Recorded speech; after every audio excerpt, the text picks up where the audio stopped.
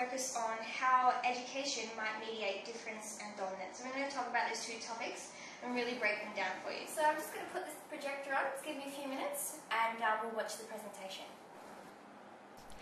So today we're going to start with the event of the Cronulla Riots.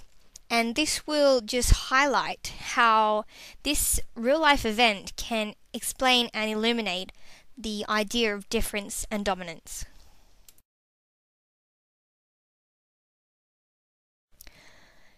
The Cronulla Riots began on the 4th of December 2005, where two off-duty lifeguards from Cronulla Beach were assaulted by a group of 4 men to be known of Lebanese descent.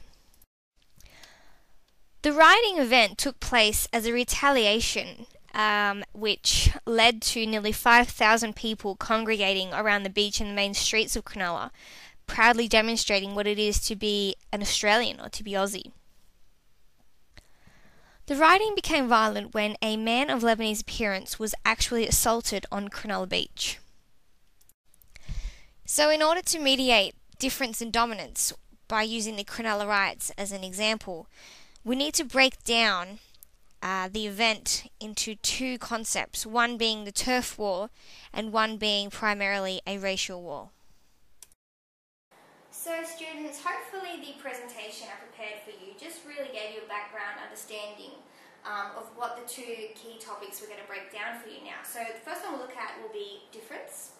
Secondly, so I'd really like to start with an open forum, a bit of a roundtable discussion for everyone, so that we can take this event now, the Cronulla Riots, and really just highlight how difference and dominance were viewed and portrayed in that event. So now that we're going to break down what difference actually is, I see you've all got some really good points there, so I'll just take a couple from here. So the way that the Australian community and the Lebanese community actually differ in things like this, we've got religion. Their religions are obviously different. Things simply like clothing, what we wear, our skin colour, definitely. Even our behaviours, that's a big one. Our culture and traditions, all those factors, we can clearly see that one group or one identity differs from the other. Difference highlights the racial war side of the event. Dominance highlights the turf war side of the event. Difference: Australian versus Lebanese. The process of identity formation requires us to sort and compare and identify things that are not us. When focusing on the turf war side of the writing, we can reference the textbook Culture and Identity, which draws our concentration onto the chapters regarding space and place. In this image, 100% Aussie Pride, it really highlights the concept of space and place and the meaning of home. The beach is only a space. It is a space where anyone can go and frequent this area. The problem occurs, though, when space turns into a place, because the change is actually a significance or a meaning to that space. In this funny cartoon here, we can see that there's a diversity difference. There's a threat on the basis that a new identity may encroach upon our current Australian status. And therefore, as you can see, the Australians are chasing the Lebanese community off the beach. It shows that we are possibly marginalising them and making them the minority group, therefore leaving us as the more dominant group. Encouraging students to learn of the primary school and adolescent age group requires your lesson plan to be as creative as possible. PowerPoint presentations are an interactive way of conveying your lesson plan to the students.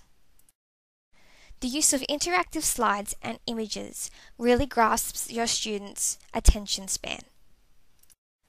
By arranging the class in a round table discussion, instead of the traditional teacher out the front presenting a lecture lesson, this will enable the students to speak freely, bounce off one another's ideas, and also address the situation with an open mind.